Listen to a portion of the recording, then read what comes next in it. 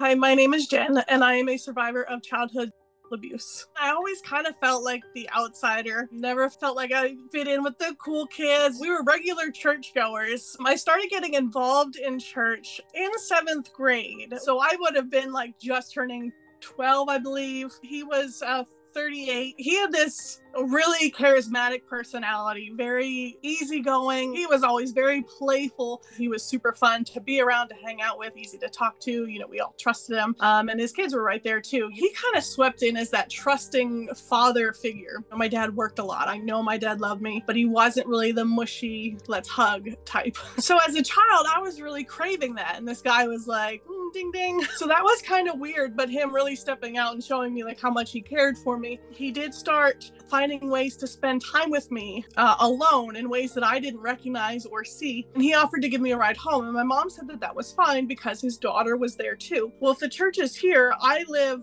like 5 minutes up the road this way. He lives 20 minutes this way. So he took both me and his daughter, took his daughter home first, and then had all that time alone with me to take me home. And my friends all thought he was just like this really cool guy, super fun to hang out with. So I didn't think there was anything wrong. Like, I would regularly sleep over their house. Again, like I'm friends with his daughter. And all of their bedrooms were upstairs. So I would sleep downstairs on the couch. One night, I remember I woke up and he's like kneeling beside me, facing me, scared the out of me. And he's like, oh, I just came down to pray for you. I mean, being naive at that age, I'm just like, oh, that's really sweet. He really cares about me. So he would do that regularly. But then that would turn into, back rubs. And then that would turn into going under the shirt with a back rub kind of thing. So crossing those boundaries. There was another incident sleeping over his house. Again, hanging out with his daughter. I went upstairs to get a shower. Well, I came back down and he pulls me aside to tell me and apologize that the curtain had been left open and he saw me naked. I mean, looking at that now, I know that he was just kind of like starting that conversation. I mean, if that happened, honestly, there is absolutely no reason for him to pull aside a 13-year-old to tell them that. There was a ski trip where the youth group went. I come down the hill and one of the staff people at this, ski resort comes up to me and says, oh, your leader is looking for you. So I take all my ski gear off and I go inside and he's sitting at a table by himself. So I, sit down with him and he just wanted to get me alone. And he proceeds to start to tell me about how terrible his marriage is. They're not really having. It's hard to go back and think like, what was I really thinking? What was I really feeling? Because now like I feel so stupid, but maybe part of me was like, oh, he really trusts me. He really cares. The moment for me when I absolutely knew that the switch had gone, my friend, again, we were in middle school having fun and she had made these kissing licenses. And then at the bottom, it says, whoever reads this has to kiss the owner. Was at church on a Wednesday night talking with his daughter. And again, we're friends and we're laughing about this kissing license. And he comes over and says, well, what are you looking at? So we both, me and his daughter, we hand it to him and he reads it and he hands it back. Then later he pulls me aside and he says, when do I get to cash in on that? And that was the moment for me where I was like, whoa, that was my turning point when I knew things had shifted. We're getting close to youth convention. This would have been Easter weekend, 8th grade. So on the way to convention is when he made his move. And then every time we got out of the van, when we got out, he apologized profusely.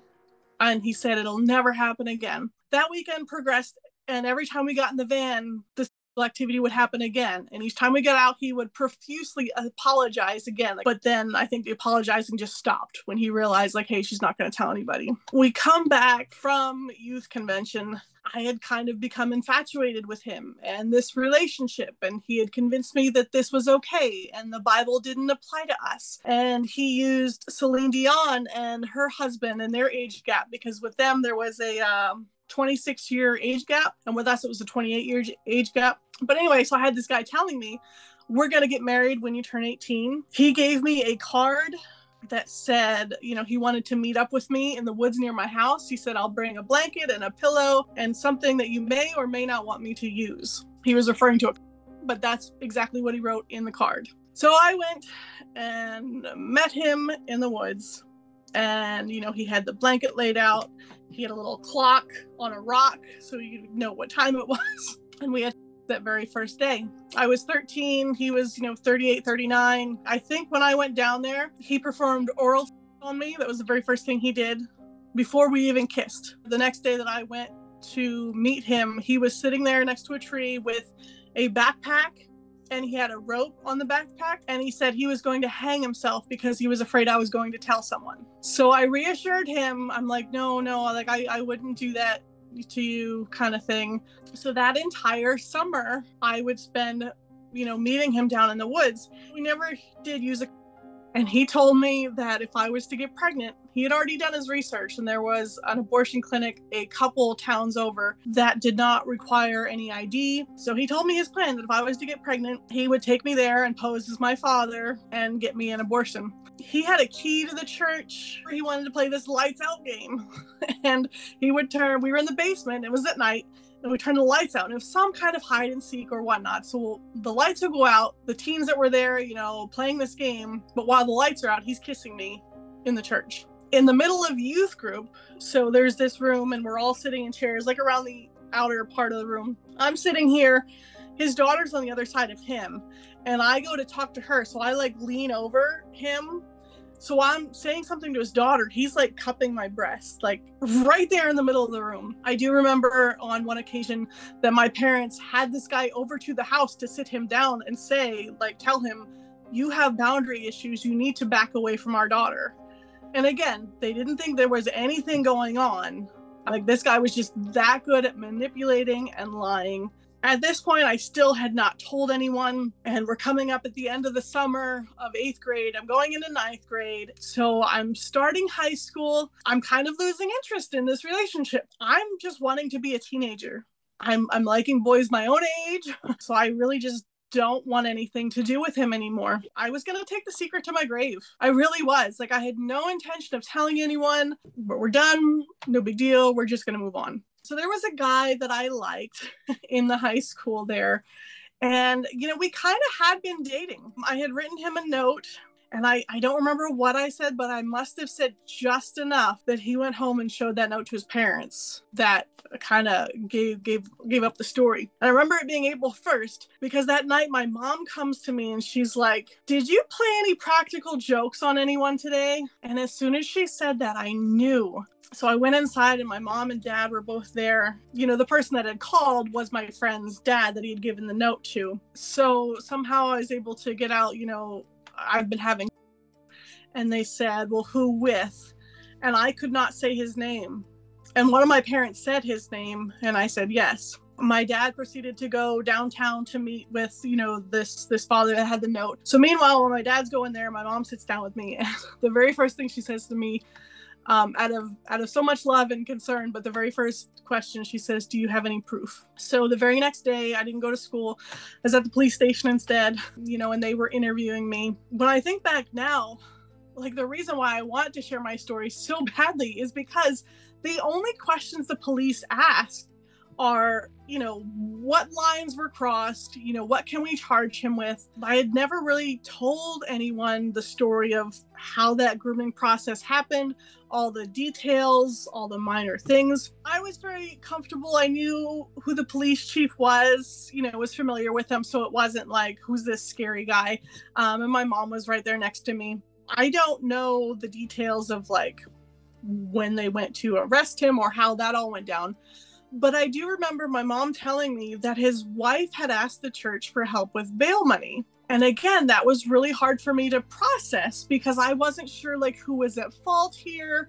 I felt like I was the one in trouble. I don't know where they got the bail money, but he was out and free. So after the police station, he had to have been arrested at some point because he needed bail money. I was terrified. He continued to stalk me. There was a preliminary hearing to determine whether or not it would go to trial, what he would plead. So here I am in this courtroom, very public. And I remember them asking details about where we would meet. And I had to explain to this room of people what was so that they knew that I understood that we had actually had.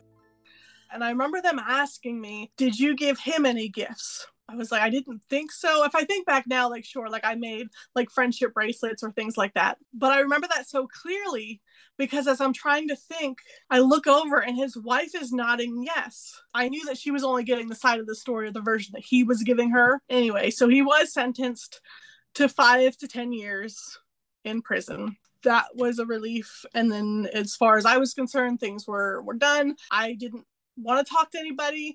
Obviously, you know, my mom tried to take me to counseling. I didn't have anything to say to them. I have nothing but love for his family. You know, his wife and his kids, they didn't ask for this. His kids are very sweet. I do remember after this had all come out, his wife and daughter had come to our house. I don't know what the adults talked about, like his wife and my mom, but his daughter came into my room. And I remember we were sitting on the bed and she opened up her Bible. And I remember her sharing scripture with me. And, you know, it was a very gracious, loving kind of thing. She had to process this same traumatic things. I had been in contact with her, you know, kind of like in recent years. And she is actually working with traffic victims. So she has a huge heart. I do love her and appreciate her very much. So she can kind of see both sides. Like she can love her father as a father, but still understand. But in more recent years, you know, he's out of prison now and was serving at a local church back in that town. And my sister still lives in that town. So we know people. And one of the people in the church noticed that he was on the Megan's Law offender registry and asked him about it. And his response was like, oh, that was just a misunderstanding with a 17-year-old. That's not okay. Not okay in the least. In my eyes, I really just think he's using this as like, hey, I went to prison. Look what God can do with me. Like he's just adding that to his resume because he's not truly sharing like his story of what had happened. So like 2 years have gone by and I was watching like a daytime talk show, like the Sally Jesse Raphael or whatever it was back in the 90s.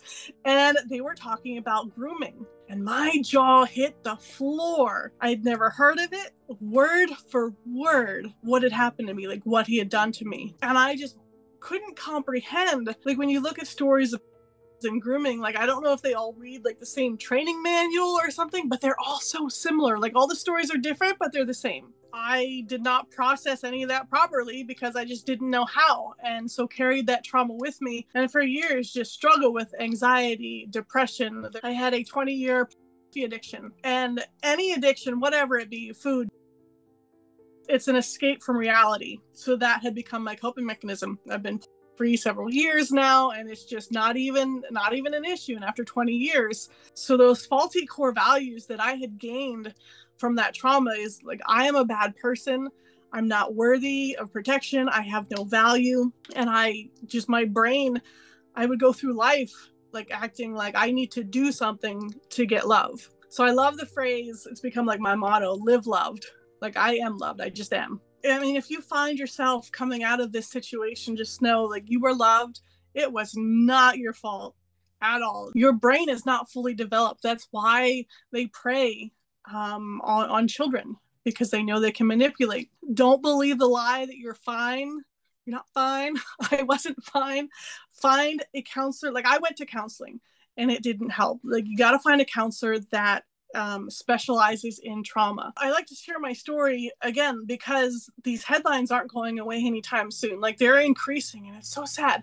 And the best way to combat something is to bring it into the light, to expose it, to share like what to watch for. My heart goes out to the parents when I read those headlines. You know, when you see the headlines shared on social media, all the comments are of course like against the perpetrator, but my heart is directly like just going out to the victim and the parents who have to now navigate this.